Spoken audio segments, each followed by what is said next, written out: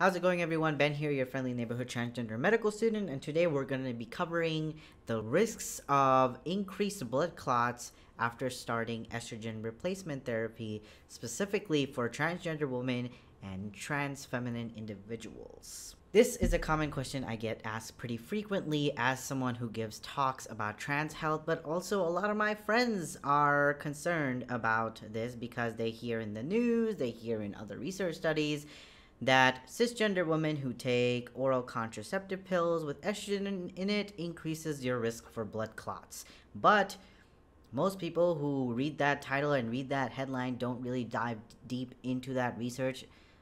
Luckily, even for cisgender women who are taking some form of estrogen contraceptive combined pill, the risks are significantly lower than what it was from years ago, because nowadays we don't just rely on estrogen to help with birth control needs, but that also applies to the care of trans feminine individuals and transgender women. So I'm a transgender man, and the primary hormone that I take is testosterone, and oftentimes that's the only hormone I need for the changes that I want when it comes to masculinizing myself. But for trans feminine individuals and transgender women, estrogen is not the only hormone that you may need to get desired results. In fact, most transgender women and trans feminine people that I know are not on long-term estrogen, which is a good thing because it lowers your risk of blood clots. And there's other drugs out there that act in different mechanisms of the body that increases someone's ability to feminize themselves without relying on estrogen. But even if you were taking estrogen for a number of years, the risks are pretty minimal. In a 2021 meta-analysis that was released about a few months ago, I'll link to all these studies I talk about down below. This meta-analysis looked at 18 different studies that had over 11,000 participants who had taken some form of estrogen replacement therapy as a transgender person, and they found the risks to be almost non-existent if you're under the age of 37.5 and if you've been taking estrogen for less than 5 years. They found the risks to be almost 0% compared to birth control pills, combination birth control pills.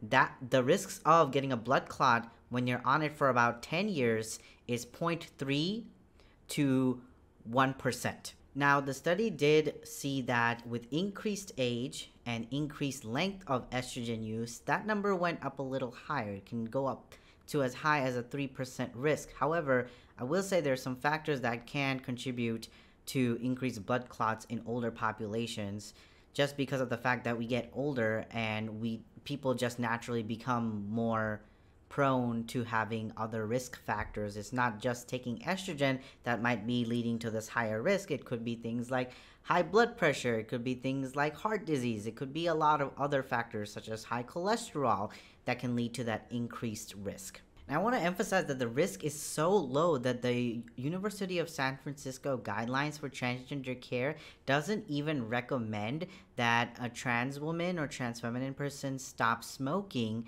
to reduce their risks of blood clots. Smoking is a really, really huge determinant of increased risk of blood clots, but the risk of taking estrogen replacement therapy is so low for a blood clot that if someone is smoking and comes into the office and wants to start estrogen, the doctor should not keep that patient from starting their estrogen replacement therapy because the risk is so low. We have to look at it through a harm reduction lens. So a person can smoke and take estrogen without a significant risk of them developing a blood clot. However, I will say, Kavit, it's always a good idea to stop smoking. Smoking causes so many issues in your body, not just increased risk of blood clots. It increases your risk for osteoporosis. It increases your risk for cancers, not just lung cancer, but bladder cancer as well. But I'll get off my little soapbox about preventative medicine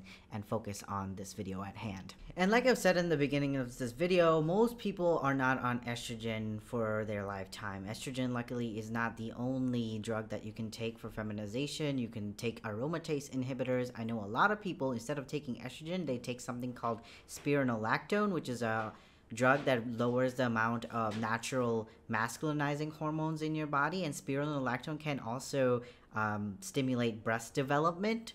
Amazing. So there are so many other drugs that you can take that doesn't rely on estrogen but gives you the same benefits of feminization that you would like to have. And also, if you've gotten bottom surgery at some point in your life, you probably don't even need to rely on estrogen anymore, or maybe a very, very minute amount of estrogen. I have a couple of friends who, after bottom surgery, completely got off hormones, and they've been able to live their life hormone-less.